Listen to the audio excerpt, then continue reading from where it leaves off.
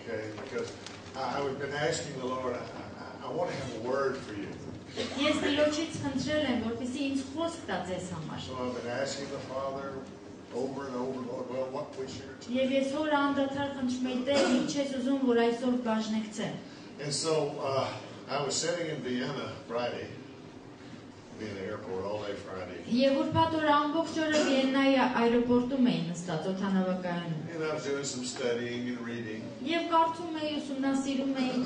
And I had a subject that came up in my heart. And I believe it's going to be good for you. And it's something you probably heard before. But we need to hear things again. You know, Peter tells us that he puts us in remembrance again. You know, we may hear something a few times, but until we really get it inside of us,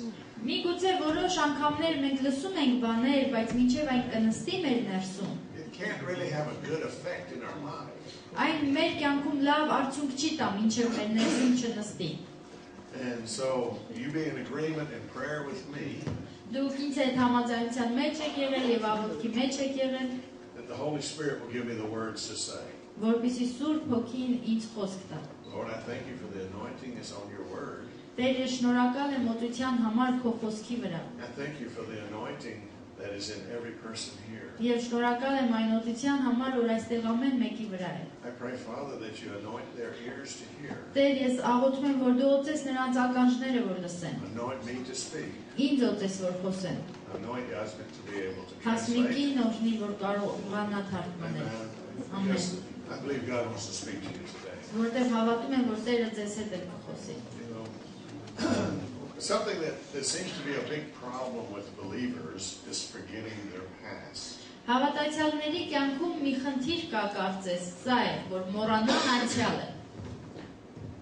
Now, that may not be a problem for you, but it had been a problem for me. See, because I know who I am in Christ. You know, I've been a believer for almost 40 years. You know, so I've been in church. I've been in ministry for 30 years. So you would think by that time I wouldn't have a problem. But I found out the last 3 years that God has really been working on me.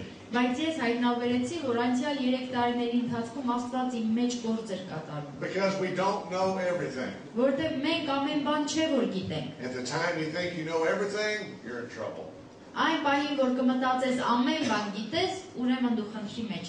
So God has been dealing with me in certain areas of my life. You know, I finally found out that God really loves me. There was a great revelation to me. You might say, well, you ought to know that. I did know it in principle. I knew what the word said. I could preach it, teach it. But there was something that was missing. And that was that deep revelation of truth. That principle had not become a true reality to me. You say, I can't believe that. You didn't think that God loved you? Sure. But one day I was sitting in my office. And I was listening to some teaching on the computer. And something was said about God's love. And then I heard inside of me, I love you for who you are. And then suddenly it was real. I saw it. I saw it. Ես տեսա դա. And it became truth to me. Դա դարձավ իրականություն, ճշմարտություն ինձ You know, համար. I can hear truth over and over. Ես կարող եմ ճշմարտությունը անդադար լսել, But it needs to become a reality.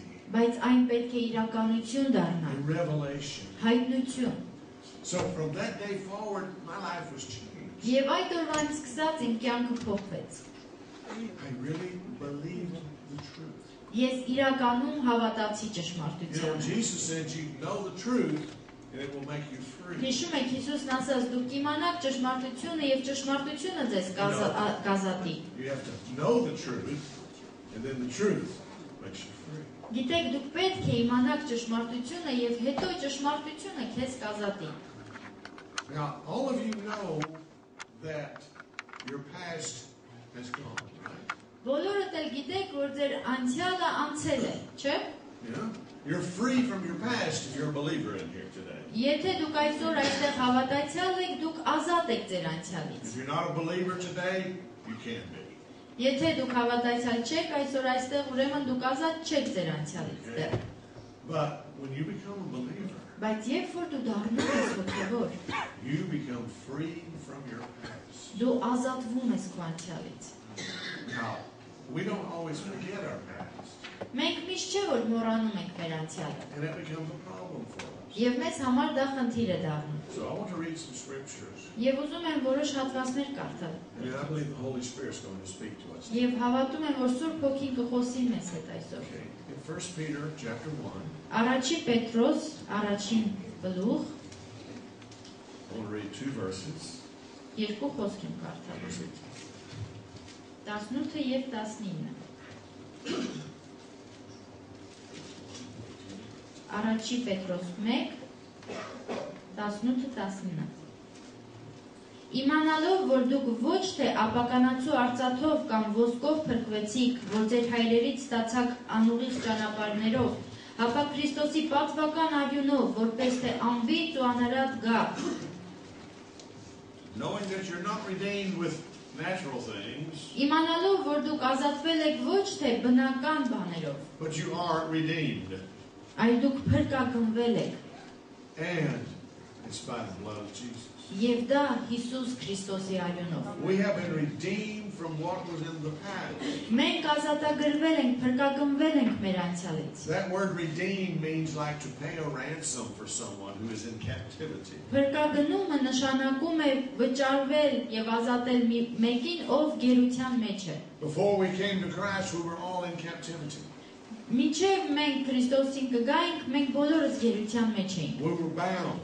Մենք կապանքների մեջ We էինք։ needed to be set free. Եվ կարիք կար, որ մեզ ազատեին։ But you know what? Jesus paid the price. Բայց գիտեք, Հիսուսը վճարեց գինը։ And then we have to accept what he did for us. Եվ արդեն մենք կարիք ունենք ընդունելու նրա արածը։ We have to accept everything that he has done for us. Մենք պետք է ընդունենք այն ամենը, ինչ նա արեց մեզ համար։ It's like a whole package. Դա կարծես մի ամբողջ տուփ լինի։ But once we are redeemed, Բայց հենց որ մենք փրկագնվում ենք, we need to realize we are really redeemed. մենք պետք է իրոք հասկանանք, որ իրականում ենք փրկագնված։ You know, I guess one of my favorite passages Կարծում եմ իմ ամենասիրած հատվածներից is 2 Corinthians chapter 5, Երկրորդ Կորինթացիս 5-րդ գլուխն է։ verses 17 through the end of the chapter. 17-րդ խոսքից մինչև վերջը գլխի։ Because it talks about what actually happened to me.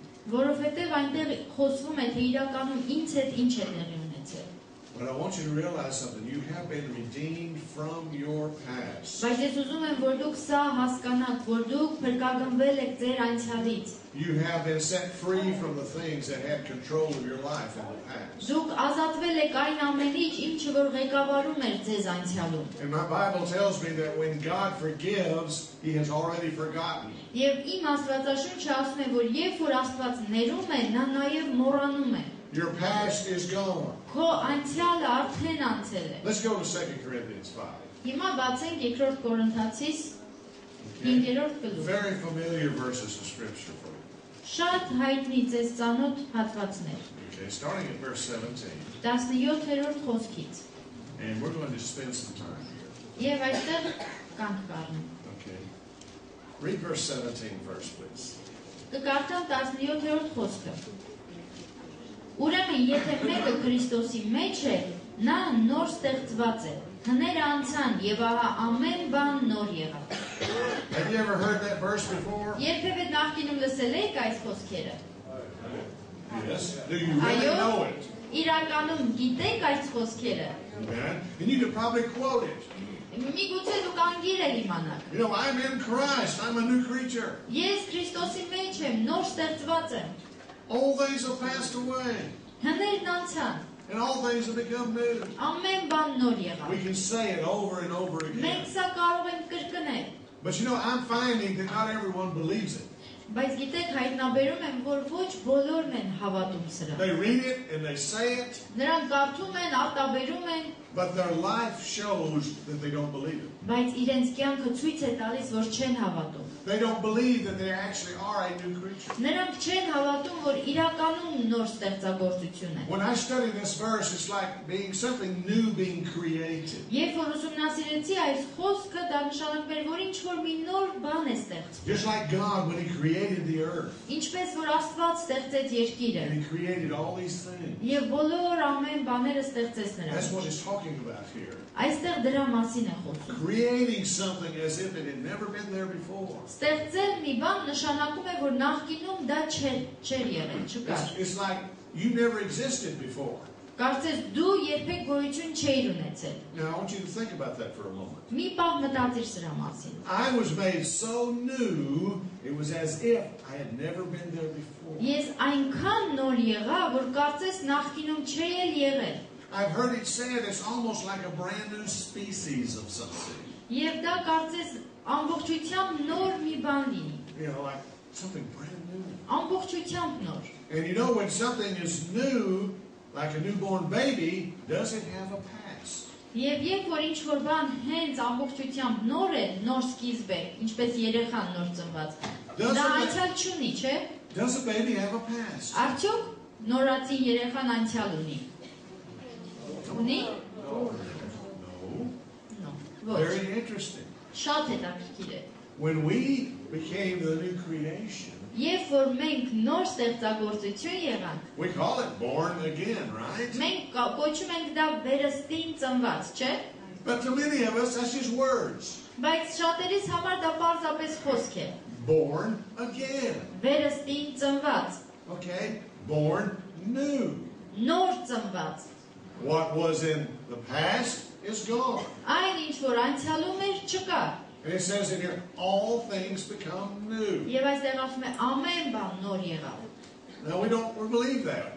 Եվ մենք չենք հավատում We դրան։ don't believe it means all things. Մենք չենք հավատում, որ դա ամեն բանին է վերաբերում։ Because we always are remembered of our past. Որտեղ մենք միշտ հիշում ենք, հիշեցնում են մեզ բաները մեր You անցյալից։ know, we don't forget what was in the past. Մենք չենք մոռանում, թե ինչ է եղել It's անցյալում։ hard for us to let it Դժվար go. է մեզ համար, որ թողնենք դա, մոռանանք։ The enemy makes sure that we remember our past. Հակառակորդը ուշադիր է, որ մենք հիշենք մեր անցյալը։ Because if he can get you thinking about your past, Որտեւ երբ որ նա ստիպում է, որ մենք հիշենք մեր he անցյալը, will hinder you from looking at what is ahead.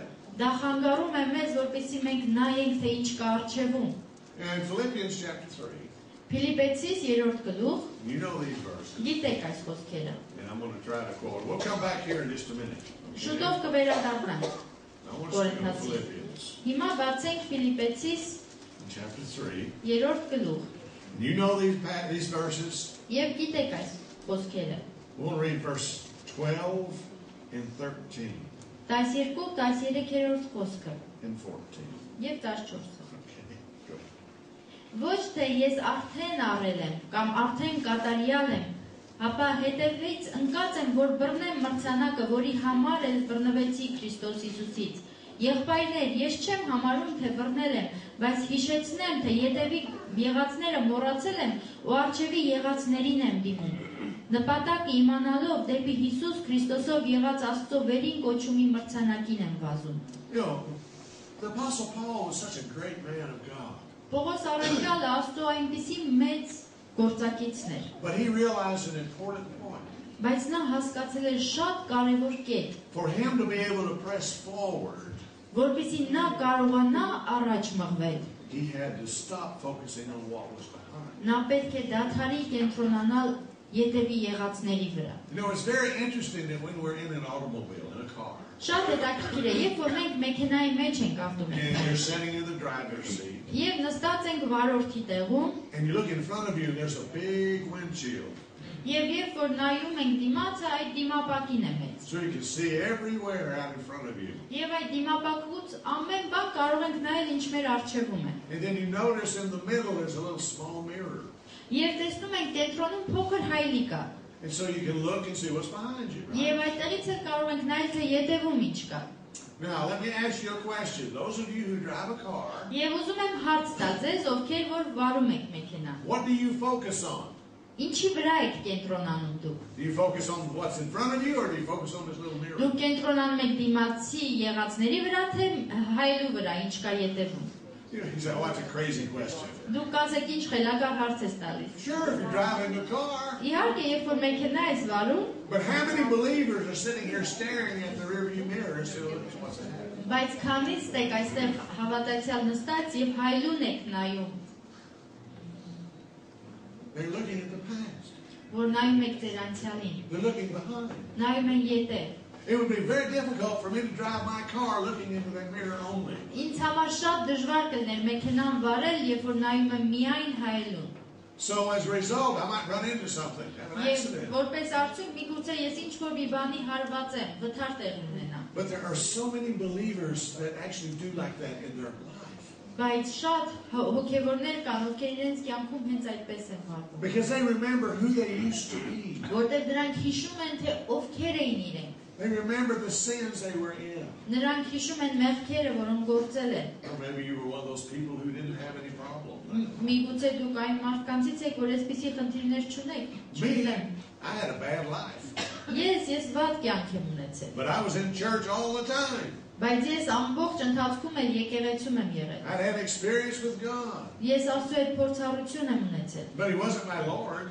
Բայց նա իմ Տերը չէր, Because I still did a lot of bad things. որովհետև ես շարունակում էի շատ վատ բաներ անել։ You know, when I was going to church as a teenager, as a young Երբ որ person, ես պատանի էի, երիտասարդ էի, գնում էի եկեղեցի, my motive for going to church was not pure. իմ նպատակները եկեղեցի գնալու մաքուր չէին։ I would go to church because my mother told me I had to. Ես գնում էի, որտեղ մայրս էր ինձ ստիպում գնալ։ She drugged me to church all the time. Նա ամեն ժամանակ ինձ քաշում էր եկեղեցի։ Then when I got older, I had another motivation. Հետո երբ որ մեծացա, մեկ այլ դրթումով էի գնում There were a եկեղեցի։ lot of girls in church. Եկեղեցում շատ աղջիկներ կային։ So I would go to church to meet the girls. Ես գնում էի եկեղեցի, որ աղջիկների տեսնեի։ So Sunday morning, I'd come to church dressed up, Եվ Կիրակի առավոտյան հագնված գալիս էի եկեղեցի, and I had my church face on. եւ դեմքից եկեղեցական դիմակներ։ Praise the Lord. Տիրոջը Just as religious as everyone else.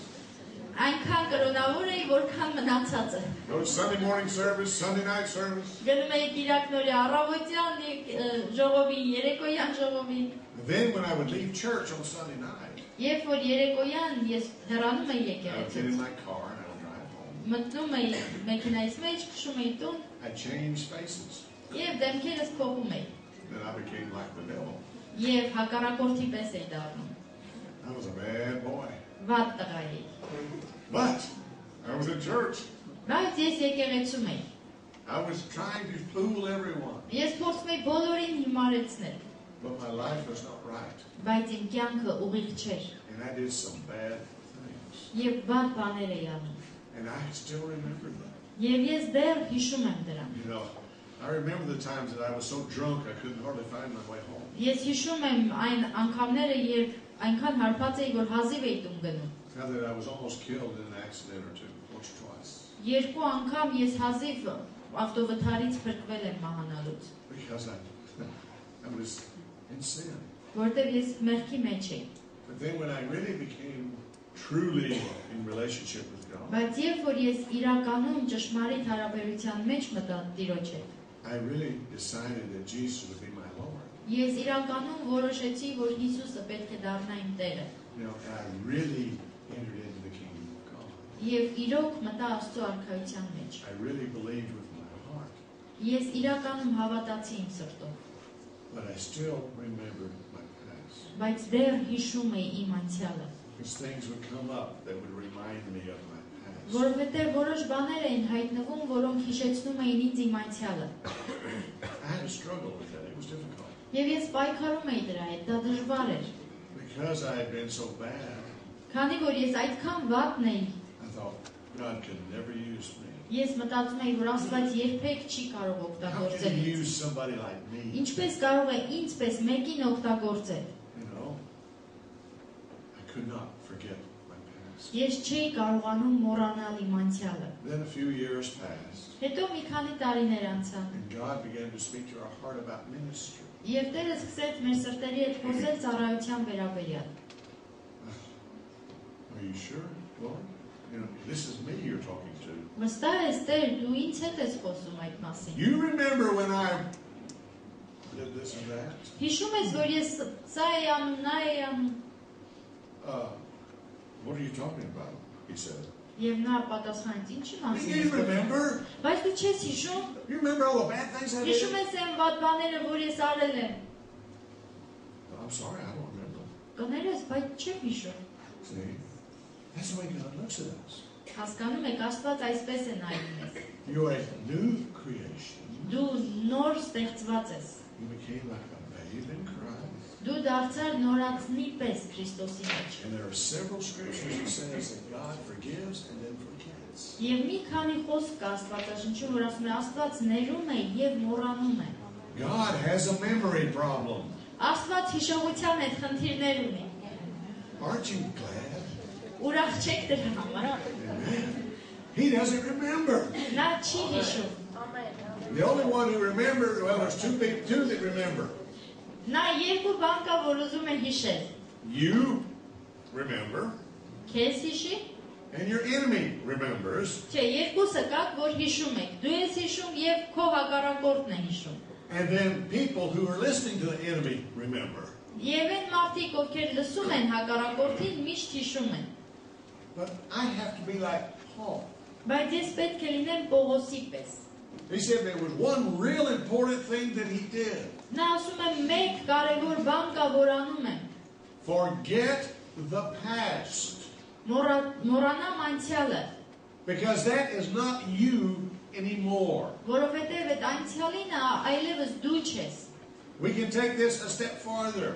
Մենք կարող ենք այստեղից առաջ անցնել։ Not only forget the bad things, ոչ միայն մոռանանք վատ բաները, but sometimes we need to forget some of the good things. բայց երբեմն կարիք ունենք նաև լավ բաներից էլ մոռանալու։ Oh, I remember so many years ago we had a great revival. Ես հիշում եմ մի քանի տարիներ առաջ մենք մեծ արթնություն ունեցանք։ Oh, I wish it was the same today. Երանի թե այսօր էլ այդպես լիներ։ Oh, God, bring back that revival. Տեր, խնդրում եմ վերադարձրու այդ արթնությունը։ We're looking in that little mirror. Մենք նայում ենք այդ փոքր հայելուն։ We're looking at what God has done. Կամ նայում ենք թե Աստված ինչ էր արել։ And our entire life is focused around the little mirror. Եվ մեր ամբողջ կյանքը կենտրոնացված է այդ հայելու վրա։ But God is wanting to take you forward. Բայց Աստված ուզում է քեզ առաջ տանել։ So he's saying, forget the past. Եվ նա ասում է մոռացի իր անցյալը։ Oh yes, remember the great victories you had in your Այո, life. հիշիր այն մեծ հաղթությունները, որ ունեցել ես քո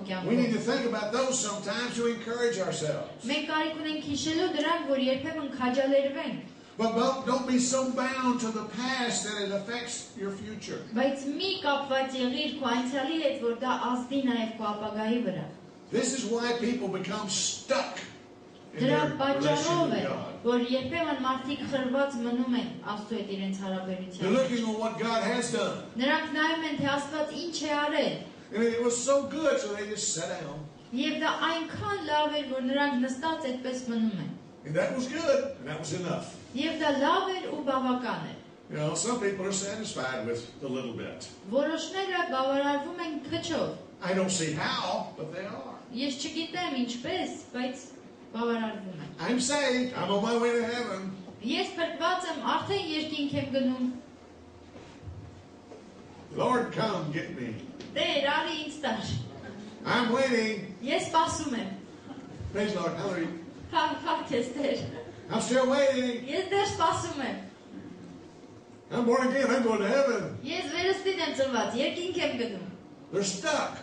Եվ խրված մնացել են։ That's not God's plan. Բայց Աստծո ծրագիրը դա չէ։ Praise God, they're born again. Հարկ Տիրոջը որ վերստին ես ծնված։ But we're not born again to sit and do nothing. Բայց չենք ծնվել վերստին, որ նստենք ու ոչինչ չանենք։ God gets us into the kingdom for a reason, for a purpose. Աստված մեզ մտցնում է արքայության մեջ նպատակի, պատճառի համար։ But if we don't quit focusing on what is behind, Բայց եթե չդադարենք կենտրոնանալ մեր անցյալի ետևի եղածների վրա, it will hinder us in taking the steps forward that we need to take. դա կխանգարի մեզ, որպեսզի մենք քայլ անենք դեպի առաջ։ But Paul said it's not enough to forget. Բայց Պողոս ասում է, բավարար չէ մոռանալ։ Right? I forget the past. Ես մոռանում եմ անցյալը, Now I go forward. հիմա ես գնում եմ առաջ։ Going forward. Գնալ առաջ։ I'm reaching. Ես հասնում եմ առաջ։ Trying to get the things that God had for you. Փորձում եմ վերցնել այն բաները, որ Տերը պահել է ինձ համար։ And not only am I reaching, I'm pushing forward. Եվ ես ոչ միայն գնում եմ առաջ, այլ մղվում եմ, վազում եմ առաջ։ And you cannot push to the place where God wants you if you're still focused on what is behind. Եվ դու չես կարող վազել առաջ դեպի Աստծո նպատակը, եթե դեռ կենտրոնացած ես անցյալի վրա։ Let's think about the negative side for a minute. Մի պահ մտածենք բացասական կողմի մասին։ The enemy loves to remind us of our past. Հակառակորդը սիրում է հիշեցնել մեզ մեր անցյալը։ Especially when God challenges us to take a step of faith. Հատկապես, երբ որ Աստված քաջալերում է մեզ, որ հավատքի քայլ անենք։ Just to give you an example. Օրինակ տամ ձեզ։ Jesus told us that signs follow believers. Հիսուսն ասաց մեզ, որ նշանները կհետևեն Mark հավատացյալներին։ chapter 16. Okay. Մարկոս 16-րդ գլխում է։ It said these signs follow them that believe. Եվ ասում է, այս նշանները կհետևեն հավատացյալներին։ They do things. Եվ հետևյալ բաները։ They lay hands on the sick and they recover. Ձեռք կդնեն հիվանդի վրա եւ կբժշկվեն։ Okay, that's the Bible, right? Աստվածաշունչն է, չի ասում։ Okay, so you see somebody that's sick. Եվ դուք տեսնում եք մեկը հիվանդ է։ And it comes up inside of you, go lay hands on them. Եվ քո մեջից առաջանում է մղումը գնալ ձեռք դնել։ That comes up in your spirit, right? Քո հոգուց է դա The գալիս։ compassion of Christ begins to rise. Քրիստոսի ցավակցությունը բարձրանում է քո մեջ։ And you start stepping forward. Եվ դու սկսում ես քայլ անել։ What is the first thing that usually happens? Որն է առաջին բանը, որ սովորաբար տեղի է ունենում։ A thought comes. Միտք է գալիս։ What if it doesn't work? Բա որ հանկարծ չլինի։ Oh, you're going to do that? Who are you? Դու ես ուզում անես, բայց դու ով ես։ Remember when you... Հիշում ես որ։ And these thoughts just come and come and Եվ come. նա սկսում է այդ մտքերով գալ։ What do? Ինչ ենք մենք անում։ Too often we listen to them Շատ հաճախ մենք լսում ենք այդ մտքերին and we don't act. եւ չենք գործում։ Why? Ինչու՞։ We're focusing on what is behind. Մենք կենտրոնացած ենք ետևի եղածների վրա։ So the person stays sick. Եվ այդ անձը մնում է հիվանդ։ See? You say, wow.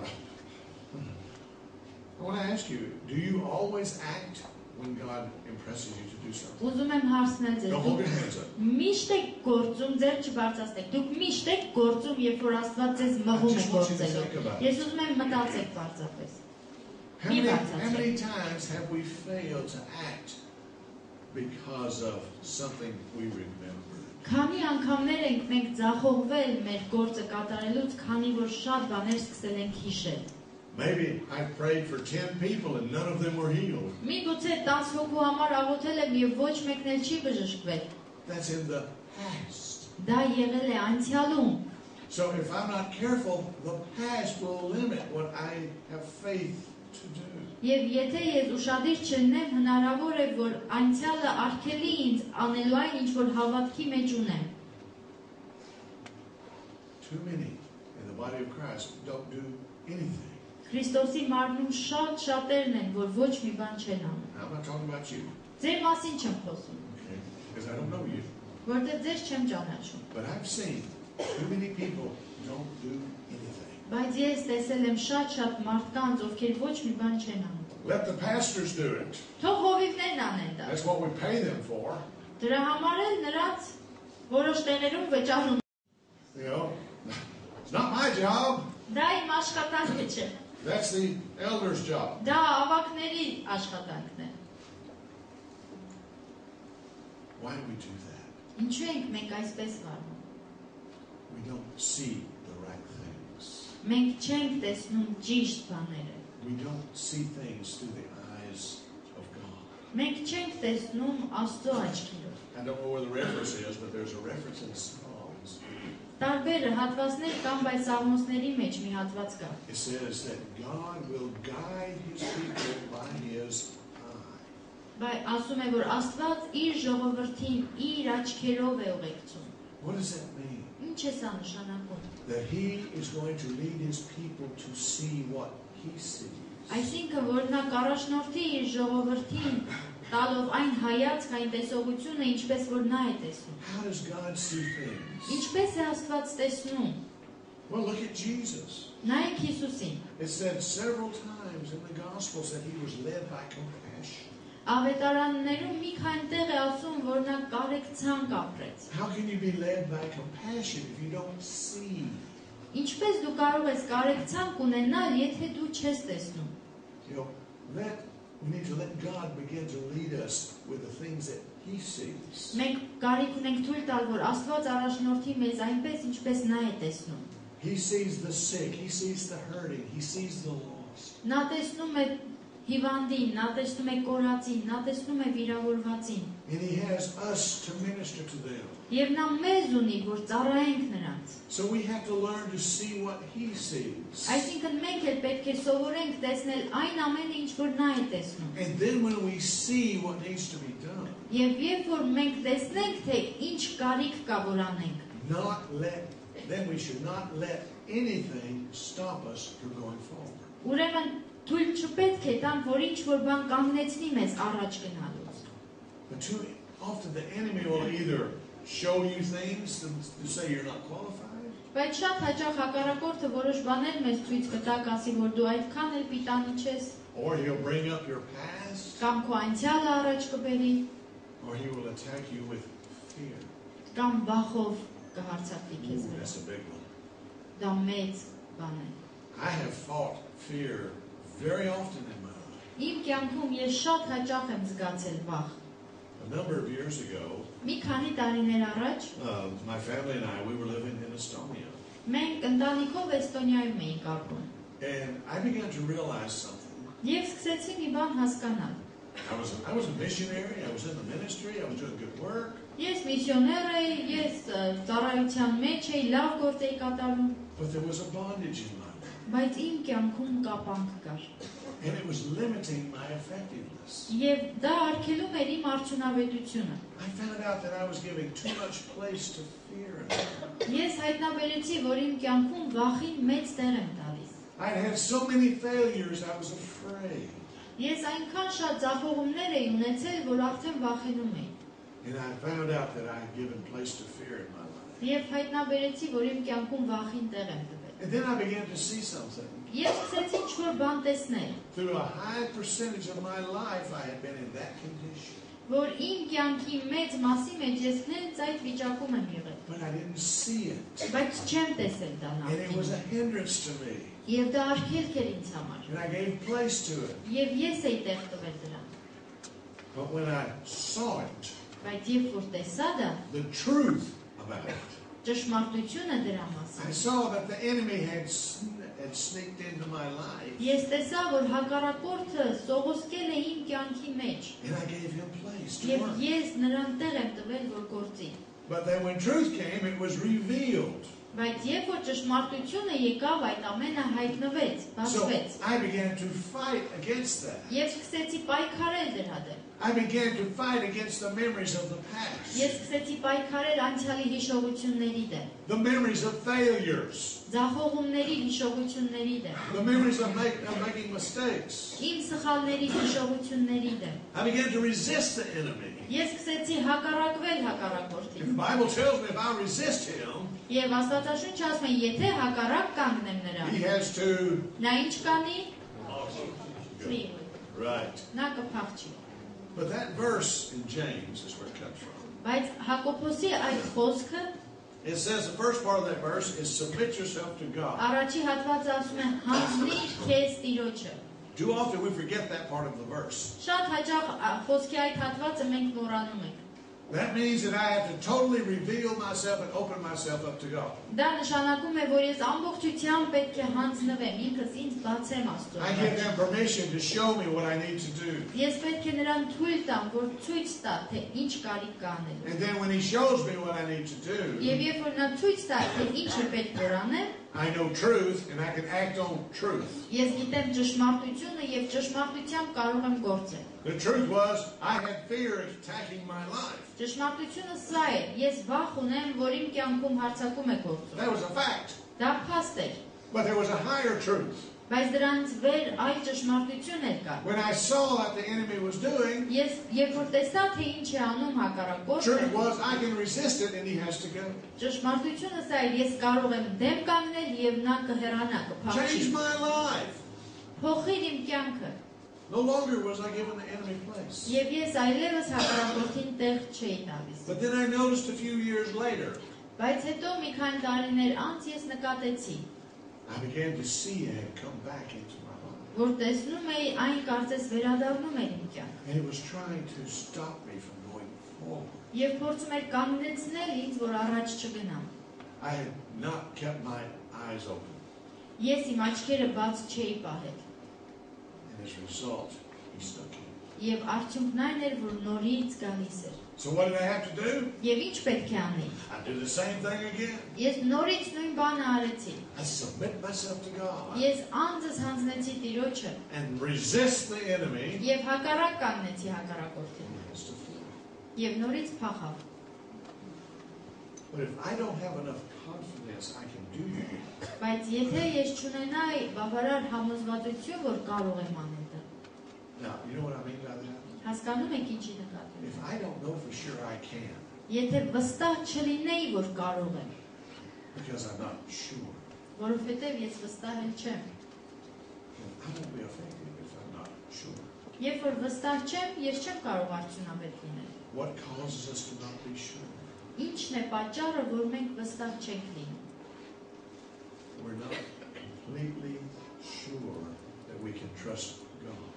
Մենք ամբողջությամբ չենք վստահում, որ կարող ենք վստահել ամբողջությամբ Աստծո։ One way the enemy works against us, Ձևերից մեկը, ինչով որ հակառակորդը գործում է մեր դեմ։ he gets us focused so much on the past Նա ստիպում է մեզ կենտրոնանալ այնքան շատ մեր անցյալի վրա, that we lose our confidence. որ մենք կորցնում ենք մեր համոզվածությունը։ And we're not sure about ourselves. Մենք այլևս վստահ չենք մեր վրա, And then we become unsure that God will actually do something in եւ my life. մենք այլևս չենք էլ վստահում, որ Աստված կարող է ինչ-որ բան անել իմ կյանքում։ And I limit God in my life. Եվ ես սահմանափակում եմ Աստծուն իմ կյանքին։ Because I don't trust me and I don't really trust God. Որովհետեւ իրականում ես չեմ վստահում ինձ եւ չեմ էլ վստահում Աստծուն։ I'm not talking about not being a believer.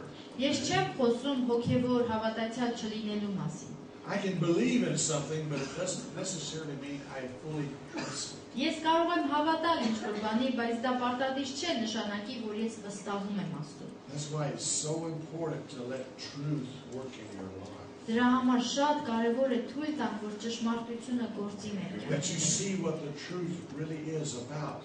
Որ մենք տեսնենք, թե իրականում ինչ է You know, ճշմարտությունը։ this Romans 10:17 it says faith comes by hearing and hearing by the word. Հռոմեացիս 10:16-ն է ասում, չէ, որ հավատքը լսելուց է, լսելը Աստծո խոսքից։ Faith comes by hearing the word, Հավատը գալիս է Աստծո խոսքը լսելուց, but you have to go a step farther. բայց դու պետք է առաջ գնաս։ Jesus said several times, You have to hear the word and you have to do the word. Հիսուսը մի քանի անգամներ ասել, դու պետք է լսես խոսքը եւ կատարես խոսքը։ So I began to, if we will begin to hear the truth, եւ եթե մենք սկսենք լսել ճշմարտությունը, then we have to make ourselves do the truth. Ուրեմն պետք է ստիպենք մեզ անելու այդ ճշմարտությունը։ And as we do the truth, Եվ որ անենք այդ ճշմարտությունը, we find that it changes our lives. Մենք հայտնաբերենք, որ փոխում է մեր կյանքը։ And we begin to see, yes, I can trust the truth. Եվ մենք տեսնում ենք, որ այո, կարող են վստահել ճշմարտությանը։ And we continue to renew our mind. Եվ սկսում ենք վերափոխել, նորացնել մեր We միտքը։ continue to do the word. Մենք սկսում ենք կատարել խոսքը։ And then our faith increases. Եվ մեր հավատը մեր մեջ մեծանում է։ And then, now, hear me carefully. Հիմա ուշադիր լսեք։ Then I come to a place where I really can believe that God will do something for me. Եվ ես ինձ հայտնաբերում եմ մի կետում, որ իրականում հավատում եմ, որ Աստված ինձ համար կարող է անել դա։ I know God will do things for Pastor. Ես գիտեմ, որ Աստված հովիվների համար կարող է անել բաներ։ I see it working. Ես տեսնում եմ, որ այդպես լինում I է։ see it working for this one and for that one. Ես տեսնում եմ, որ այս մեկի կյանքում է այդպես, մյուսի կյանքում է այդպես։ But I'm not sure it works for me. Բայց վստահ չեմ, որ իմ կյանքում էլ կարող է լինել։ I know God can. Ես գիտեմ, որ Աստված I կարող know է։ God will do it. Գիտեմ, որ Աստված կանի, But the problem comes. բայց երբ որ խնդիրը գալիս է, We don't believe He will do it. մենք չենք havատում, որ հենց ինձ համար կանի։ I can have faith for you, Ես կարող եմ հավատ ունենալ քեզ համար, but I have struggled with faith in my life. բայց իմ հավատի մեջ պայքար ունեմ, երբ որ իմ կյանքին է վերաբերվում։ And if the enemy can get us to a place to where we don't really trust God, we're in trouble. Եվ երբ որ հակառակորդը մեզ հասցնում է մի կետի, երբ որ մեր վստահությունը շատ չէ Աստծո վրա, մենք խնդրի մեջ ենք։ It's okay. We trust God for our salvation, yes. Այո, մենք վստահում ենք Աստծուն փրկության հարցում, But we have to go beyond that. բայց մենք պետք է դրանից այն կողմ էլ անցնենք։ And the way that we can go beyond that Եվ ճանապարհը, որպեսզի անցնենք այդ մյուս կողմ, is to begin to forget His Bible. դա այն է, որ սկսենք մոռանալ այն, ինչ որ ետևում է։ Start fresh, new. Սկսիր թարմանալ, նոր լինել, Because everything is new in your life. որովհետև ամեն բան նոր է քո կյանքում։ Everything is of God Ամեն բան Աստծուց է in your life now. քո կյանքի մեջ այժմ։ And never forget, Եվ երբեք մի մոռացիր։ old things have passed away. Հները անցել են։ What does that really mean? Ինչ է իրականում սա նշանակում։ Well, Paul talks about it in Romans. Պողոսը խոսում է հռոմեացիներին։ I died. Ես մեռած եմ։ You died. Դուք մեռած եք։ I'm looking at people. I'm looking at a bunch of dead people here. Եվ հիմա ես ձեզ նայում եմ որպես մահացածների մի մեծ խմբի։ Dead people? Մեռածներ եք։ Yeah, dead people. Այո, մեռածներ եք։ Okay? You have died to the old life. Դուք մահացել եք հին կյանքի համար։ The old man's dead. Բոլոր մարդիկդ մահացած եք։ You are a new man. Դուք արդեն նոր մարդ եք։ A new life. Նոր կյանքով, A new person. նոր անձնավորություն։ You're dead to the old. Դուք հնի համար մեռած եք։ Let the old die. Թույլ տվեք, որ հները մահանան։ Paul talks about it in more than one of his books. Պողոսը շատ անգամ է խոսում իր գրքերի մեջ։ Put off the old man. Հին մարդը հանեք, Forget about the old man. մոռացեք հին մարդու մասին։ He doesn't exist anymore. Այլևս գոյություն չունի նա։ You're new. Դու նոր ես, I don't feel new. բայց այդքան էլ նոր չեմ զգում ինձ։ We're not talking about feelings. Ես չեմ խոսում զգացողության We're մասին։ talking about fact. Ես խոսում եմ իրականության, փաստերի մասին։ You died. Դու մահացել ես, Now you're alive in Him. եւ հիմա կենթանի ես նրա մեջ։ You're totally a new person. Դու ամբողջությամբ նոր անձ ես։ I heard that. Well, keep hearing it. Դու ասում ես լսել եմ դա, բայց շարունակիր նորից լսել։ Hear it till you believe it. Լսիր մինչև կհավատաս։ The problem is we don't believe it. Խնդիրն այն է, որ չենք հավատում։ My pastor that was in a church years ago had a wonderful illustration. Իմ հովիվը տարիներ առաջ որ մեր եկեղեցում էր շատ հիանալի օրինակ բերեց։ I'm a believer. Ես հավատացյալ եմ։ The old man is dead. Հին մարդը մեռած է։ But then when I turn around, you see there's a chain. Բայց երբ որ նա շրջվեց, մենք տեսանք, որ հետևից շղթա էր կապած մեր հովի։ And I keep walking, dragging the old man with me. Եվ քայլում եմ եւ ինձ հետ քաշելով բերում եմ հին մարդուն։ Every once in a while I'll turn around and look at him. Եվ երբեմն շրջվում եմ, նայում եմ նրան։ Cut the chain. Կտրի այդ շղթան։ Let the old man die. Թող հին մարդը մահանա։ Quit trying to resurrect him in your life. Քո կյանքում թույլ մի տուր որ նա հարություն առնի։ Let it go. Բաց թող դրան։ How do you let it go? Ինչպես կարող ես բաց թողնել։ Sometimes you have to forgive yourself.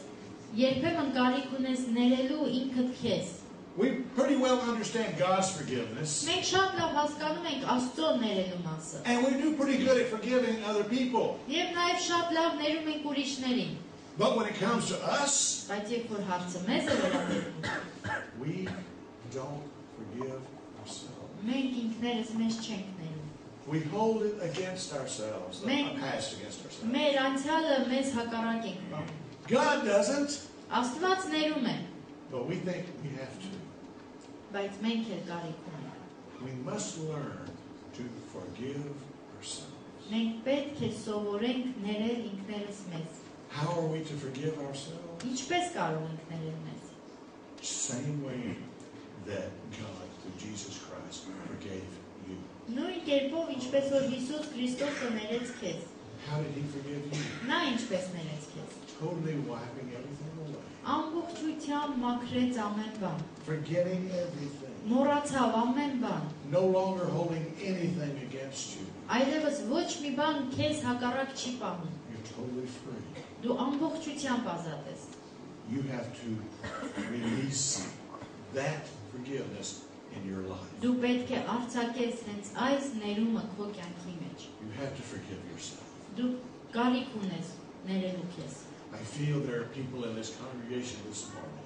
Ես զգում եմ, որ այստեղ մարդիկ կան այս առավոտ։ The enemy has just been attacking you with your past. Որ հակառակորդը ձեր անցյալով անդադար գալիս է ձեզ վրա։ You may have had a very bad past. Միգուցե դուք շատ վատ անցյալ եք ունեցել։ And the enemy reminds you of that over and over again. Եվ հակառակորդը անդադար հիշեցնում է ձեզ այդ մասին։ This morning you need to forget the past. Այս առավոտ դուք պետք է մոռանաք ձեր անցյալը։ Submit it to God. Հանձնեք դա Աստծուն։ You already have. Դուք արդեն արել եք։ Do it again. Մի հատ էլ արեք։ God, I release this. Աստված, ես բաց եմ թողնում սա։ I know that you've forgotten it. Ես գիտեմ, որ դու մոռացել ես դա։ Help me to forget it also. Օգնիր, որ ես էլ դա մոռանամ։ Then after you do that, Եվ երբ որ դու կանես սա, you speak to the enemy. խոսիր հակառակորդին, Because it's the enemy. որտեղ նա հակառակորդ է։ You get out of my life. Դու հեռացիր իմ կյանքից։ You liar. Դու ստախոս ես, Because it is a lie. որտեղ իրականում դա սուտ է։ It's not true about you anymore. Այլևս քո մասին նա ոչ մի ճիշտ բան չի կարող The ասել։ old man's dead. Հին մարդը մեռած է That old man's buried. եւ թաղված է Never to be resurrected again. եւ այլևս հարություն չի առնելու։ Like a brand new baby, you have no past. Ինչպես նորածինը նա չունի անցյալ։ You're totally free from your past. Դու ամբողջությամբ ազատ ես քո անցյալից։ Let it go. Բաց թող որ գնա դա։ Because if you don't, it will hinder you from going forward. Որտեղ եթե բաց չթողնես կխանգարի քեզ որ դու առաջ գնաս։ Paul realized this. Պողոսը հասկացել էր սա։ He was a highly educated, highly religious man. Նա բարձր կրթություն ուներ եւ նա բարձրակարգ հոգեվոր էր։ But he considered it as nothing. Բայց նա այդ ամենը ոչինչ էր համարում։ Because he wanted to know the reality of Jesus Christ. Որովհետև ուզում էր Հիսուս Քրիստոսի իրականությունն ունենալ։ He wanted to experience the life and the power of the resurrection. Նա ուզում էր կյանքը եւ զորությունը հալության իր կյանքում փորձարել։ So he's saying, I had to forget the good stuff. Եվ նա ասում էր, ես պետք է մոռանամ նաեւ այդ լավ բաները։ It's not important anymore. Այլևս դրանք կարևոր չեն։ There's only one thing important. Մեկ բան է կարևոր։ I'm going forward. I'm going pressing forward. Ես գնում եմ առաջ եւ ես վազում եմ առաջ։ That's what's important. Դա էր կարևոր։ Your past is not important. Քո անցյալը կարևոր չէ։ Stop giving place to it in your life. Դադարիր դրան քո կյանքում տեղ տալուց։ You get the message? Kick it out of your life. Եթե քո կյանքում ինչ-որ բաներ աղբես տեսնում, քո կյանքից ոտքով հարվածի հեռացրու։ I like doing that. Ինձ դուր է գալիս դա անել։ Because every time I do it, I picture a devil going. Որտեւ ամեն անգամ վրանում է, պատկերացնում եմ հակառակորդը ոնց է թռնում։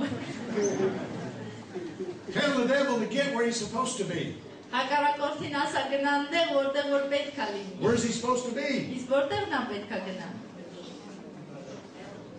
Well, not yet. Դեռ չէ, դժոխքն է պետք չի գնա։ But he's going there. Բայց գնալու է այստեղ։ Where is he really supposed to be? Որտեղն է պետք է լինի իրականում։ Hallelujah. Հալելույա, մեր ոտքերի տակ։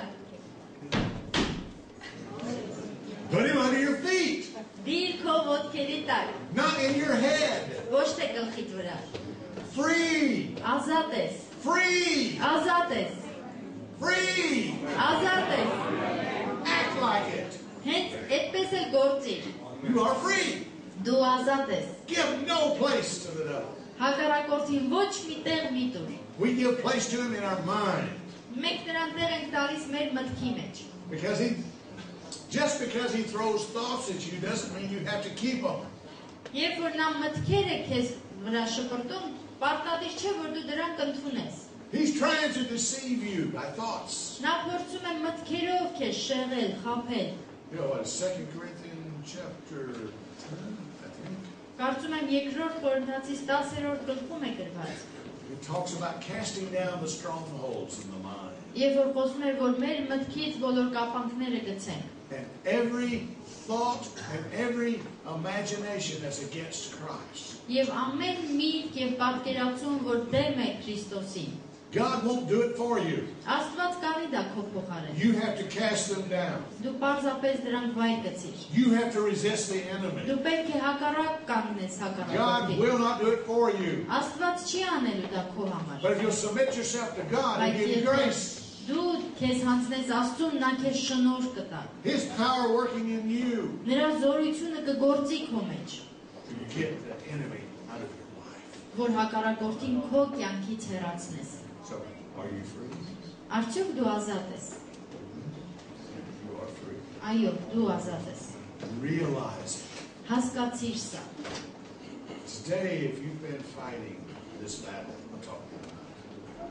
Միգուցե օրեր դու պայքարել ես այս պայքարով։ You don't have to do it anymore. Բայց այլևս այսօրվանից հետո կարիք չունես անելու։ You are free. Դու ազատ ես։ If you're having a difficult time with it and you like prayer, I'm sure we can pray with you. Բայց եթե դու դժվարանում ես դա անել եւ աղոթքի կարիք ունես, վստահ եմ կարող ենք աղոթել քեզ համար։ We can't do it for you as far as changing your thoughts. Մենք չենք կարող քո փոխարեն քո մտքերը փոխել։ But we can release the power of God to work. Բայց մենք կարող ենք արձակել Աստծո զորությունը, որ գործի։ And then you act.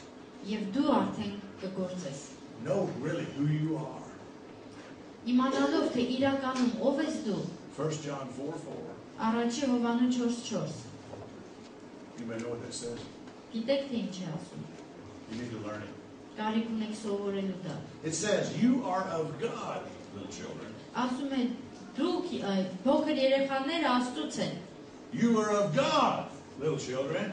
Դուք Աստծուց եք երեխաներ։ And greater is he that is in you Եվ ավելի մեծ է նա, ով քո մեջ է, than he that is in the world. քան նա, ով աշխարհի մեջ է։ You have the greater one already in you because you're of God. Այսինքն դու արդեն քո ներսում ունես ավելի մեծին։ Check me out. 1 John 4:4. Որդյակներ ասում, իրանց մոտ երեխաներ ասում։ And it says it, doesn't it? Well, learn that verse. Սովորեք այս համարը։ Devil, I want to take you on a Bible study. Հակառակորդ ես քեզ հրավիրում եմ աստվածաշնչյան ուսուցման։ It is written. Գրված է։ Greater is he that's in me than you. Ավելի մեծ է նա, ով իմ մեջ է, քան թե դու։ Tell him where to go. Ասա նրան թե ուր գնա։ Go to the dry places. Գնա չոր տեղերը։ Get under my feet. Իմ ոտքերի տակ։ That hurts him. Դա նրան կցավեցնի, Because you're resisting. որովհետև դու նրան հաղթում ես։ If you need help this morning, we're glad to help you. Եթե օգնության կարիք ունես այս առավոտ, ուրախությամբ կօգնենք քեզ։ Okay? And we'll have some altar time in a moment. Եվ շուտով մենք աղոթքի պահ կունենանք, But I don't want to close any service without being sure everyone is born again. բայց չեմ ուզում, որ այս ծառայությունը ավարտենք առանց վստահության, որ յուրաքանչյուրը եք վերստին Not ծնված։ everybody that comes to church is born again. Ոչ թե որ բոլորը, ովքեր գալիս են եկեղեցի, վերստին են ծնվում։ So this morning, if you're here and not born again, Եվ եթե դուք այսօր այստեղ եք եւ դեռ վերստին ծնունդ չունեք, what does born again mean? միգուցե հարցնեք, ինչ է նշանակում վերստին ծնված։ Receiving what God has provided for you through Jesus Christ. Ընդունել այն, ինչ Աստված պատրաստել է քեզ համար Հիսուս Քրիստոսի միջոցով։ Coming into the kingdom of God. Եվ գալ Աստծո արքայության մեջ։ So is anybody in here not born again? Կա այստեղ ինչ որ մեկը, որ դեռ վերստին ծնված չէ։ Anybody need to get saved this morning? Ինչ որ մեկը կարիք ունի փրկության։ I don't see Ընդունելու any Հիսուս no hands. Քրիստոսին։ Ոչ մի ձեռք չեմ տեսնում։ Okay, so Շատ լավ։ you're all believers. Բոլորը հոգևորներ եք ուրեմն այստեղ։ So now, let's overcome the enemy. Հիմա եկեք հաղթենք հակառակորդին։ Let's forget the past. Եկեք մոռանանք անցյալը։